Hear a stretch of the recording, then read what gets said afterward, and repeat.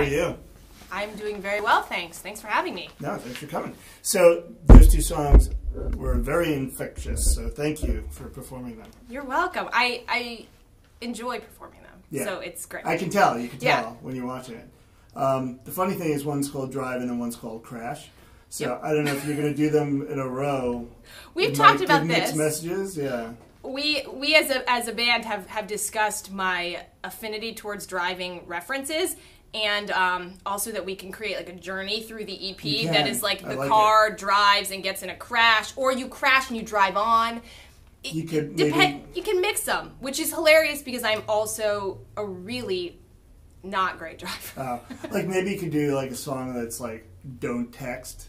Don't text, exactly. You know? Well, don't text and drive. That could be like people. That could be the middle point. And then stop texting and then like, you crash. Then it becomes a concept album that's very strange. Oh God, that's dark. I mean, the way I sort of think about it is like you could crash, but you will continue to drive.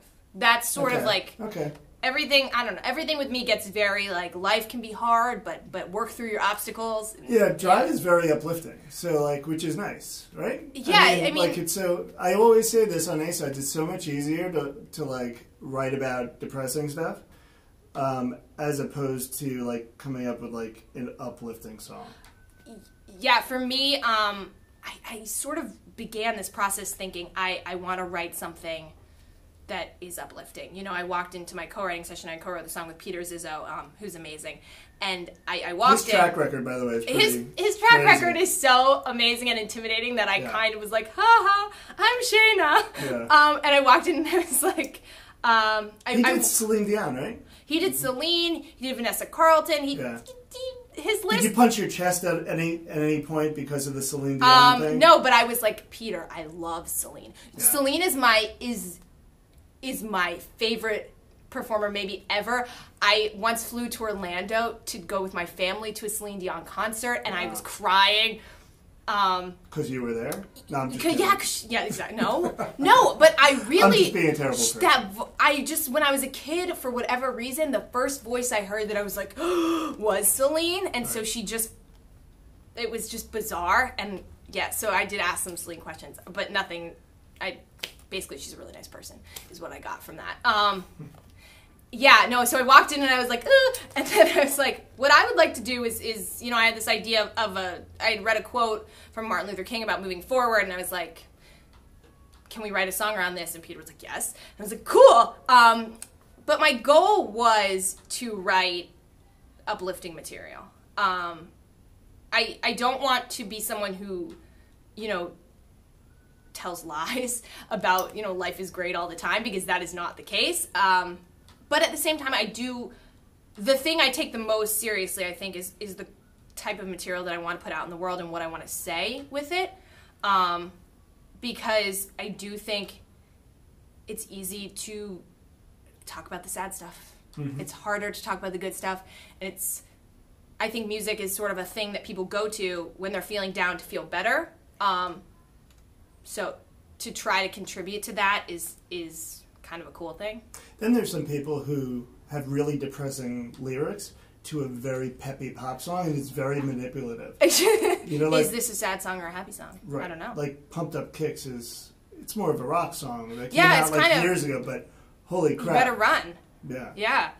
That is interesting. I like both. I like the dichotomy of that, but I also really love a song that feels like what it's about. Right. When you hear it, I think that's what makes it genius. Mm-hmm. Which is so cool. Like just the intro chords, you know what the song is going to be about because of sort of the way they've done it. I think that's super masterful whenever I hear a song that does that. So talk to me about the EP, because it's kind of around the corner that it's coming out. The EP is around the corner. It is my debut EP. I've released singles and I released an EP for free last year, but I've never released an EP officially. It is 5 songs. It is called Hey Shayna Leigh, which is conveniently also my Twitter handle, and it's got some driving references. It's sort of, to me, it's a year in songs about, you know, a sort of tough year and how to get out of it. I am a little obsessed with journeys and life journeys.